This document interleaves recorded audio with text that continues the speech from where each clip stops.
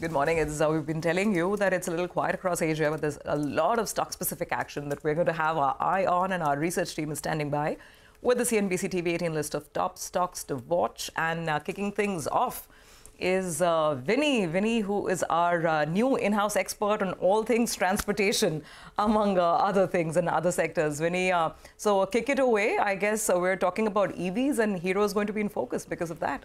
Absolutely. Specifically keeping an eye out on Hero Moto, we could be expecting a positive move. Why? Because Ather Energy, which is backed by Hero MotoCorp, has filed for DRHP just last evening. Now, Hero MotoCorp holds around a 37.2% stake in the company. They're not going to be selling any of their stake which they're holding. Among the sellers, and this is an OFS that we're seeing. So yes, what we're going to be seeing, seller is going to be Caladium Investment, which is GIC Ventures subsidiary. They will be selling around 47.8% of the total offer of issue that is going to be there. And other than that, we'll have Tiger Global as well as 3 Straight Ventures, which will also be offloading some bit of a stake.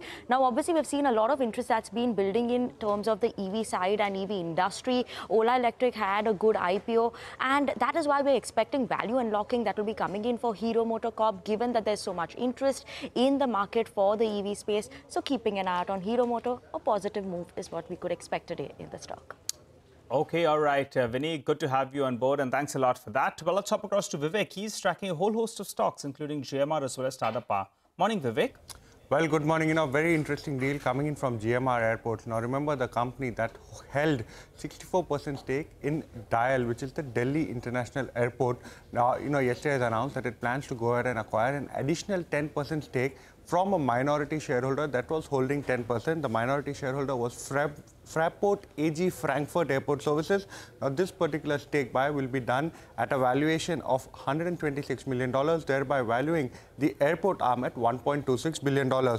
So, post the acquisition, what will be the shareholding of DIAL? Our minority shareholders, that is GMR Airports, will be holding 74%. The remaining 26% will be held by Airports Authority of India. Remember, the deal is subject to AI's approval as well as the approval of shareholders. The company expects to conclude the deal in the next 180 days. Now, talking about Tata Power has mentioned yesterday that they have commenced solar cell production at the 4.3 gigawatt solar cell as well as the module manufacturing facility that they have in Tamil Nadu. The positive development, the company also expects to go ahead and ramp up production with the remaining 2 gigawatt capacity. So 2 gigawatt is operational, another 2 gigawatt is expected to be operational over the next 4 to 6 weeks. Remember, the company had committed close to 4,300 crore of capex to go ahead and manufacture both cells as well as modules from this particular facility.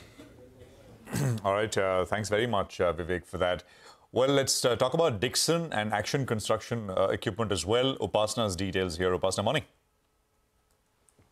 Good morning. First up, let me start with Dixon Technologies. Company's wholly owned subsidiary, that is Paget Electronics, has entered into a MOU with HP India Sales Private Limited to manufacture notebooks, desktops and all-in-one PCs. Company says it will be able to bring a range of HP personal systems to Indian customers, and mind you, HP is a leading global provider of personal computing and other digital access devices. Next up is ACE. On the back of the order win, the company has received order from Ministry of Defence for the supply of 99 forklifts. Hence, even this stock will be in focus. So all in all, I expect both these stocks to open in green today.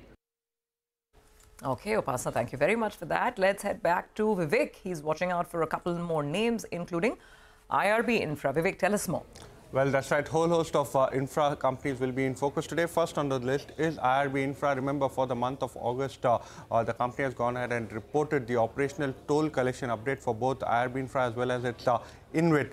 So the collections have come in quite strong, 502 crore versus 417 crore on a year-on-year basis, which is showing a growth of a little over 20% on a year-on-year basis. So strong collections. Company also says that they expect the positive momentum to continue, and they in fact expect it to strengthen with the approaching festive season in the coming months. In the month gone by, the company says that there was quite a lot of disruptions on account of adverse weather conditions. Talking about Ahluwalia contracts, the order win coming in, the company has got two group housing projects at Gurugram. The order values are at 1,144 and 1,163 crore respectively. Remember, the company's order book now stands at a little over 13,140 crore and anticipating an order inflow in the range of 25 to 3,500 crores. So this goes a long way in going ahead and ensuring the company meets its FY25 target. Talking about HG Infra, the company has received a letter of award from MoRTH for a road project in Gujarat. The company's bid was at close to 781 crore and the construction period is for 2.5 years. The company's order book currently stands at 15,640 and HG Infra expects order inflow in the range of 11 to 12,000 crore in FY25. Okay, all right. Thanks a lot for that, Vivek. Well, let's wind this down then with Manglam, who's joining in to tell us about a couple of those namkeen snack companies. Hey, Manglam. Good morning. So, let's put the clarification out from what has happened in the GST Council meet yesterday. They've gone ahead and cut the rate from 18% to 12% on extruded namkeen snacks. Now, for those who are believing that this would make our bhujiyas and all the other namkeens cheaper, perhaps not, because this is only on extruded namkeen snacks. GST on namkeen and other savory items like fruit and vegetable chips, bhujiyas, snack foods, etc. are already at 12%. So what does extruded snacks include? It is, the likes of your cheese puffs or potato puffs or something like a kurkure, etc. Those may get, aligned from 18% to 12% as all the others are trading at. This rate cut is basically ratification of the earlier discrepancy, so does not mean an immediate benefit for everyone. There would be a sentiment uptick that we would see on names like Bikaji, Pratap Snacks and Gopal Snacks, but the long-term beneficiary of this would be extruded snacks makers, the likes of Britannia and the unlisted players, the ones who make kurkure, etc. Okay, all right, got it. Well, that's definitely going to be an appetizing piece of news to watch out for all the Bhujia fans out there. Thanks, Manglam. Let's quickly recap our list of top stocks to watch. The ones that have positive news flow around them are Hero Moto, GMR Airports Infra, Tata Power, Dixon Tech, Action Construction, IRB Infra, Ahluwalia Contracts, HG Infra, Bikaji Foods and Gopal Snacks. There's no stock actually on the radar that could open up in the red just purely on the back of news flow. So going with an all-green list today. That's on the equity side. What about the world of commodities? We have Manisha Gupta to join in for a quick wrap of all the overnight action. Manisha, good morning. Morning, Sylvie. Thank you so much for that. Well, I'll start with the crude oil prices, where we have seen 1% of gains in the overnight market. Remember, last week was a 10% decline, and the third quarter till time is 15% down for the crude oil prices. The latest surge of gains or opportunity buying comes in because of supply disruption concerns from tropical storm Francine. Now, the National Hurricane Center has forecasted that this will strengthen into a Category 2 hurricane before making a landfall on Wednesday.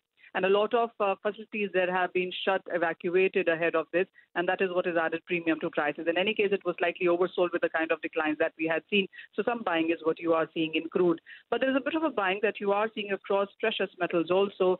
Gold is back above 2,500. Silver prices gained up 2% overnight. There is a higher chance of 25 basis point rate cut. But ahead of that, you have the U.S. inflation data coming in on this week. You have the CPI numbers on Wednesday and the producer price index on Thursday. So that will keep the markets volatile. Within the base metal prices, it's only perhaps tin which is trading in the positive, copper a bit as well, but aluminum continues to hold around 2-month lows. Iron ore prices near a year low as well. So it's a mixed bag when it comes to the industrial metals. All right, Manisha, thank you very much for that. So, some big moves as far as commodities are concerned. Of course, the large one is iron ore prices, which are now below $90 for the first time in 2 years now. We'll take a break. Amnish Agarwal of Prabhudas Leader will be joining in with some fundamental stock conversation. That's coming up in just a bit.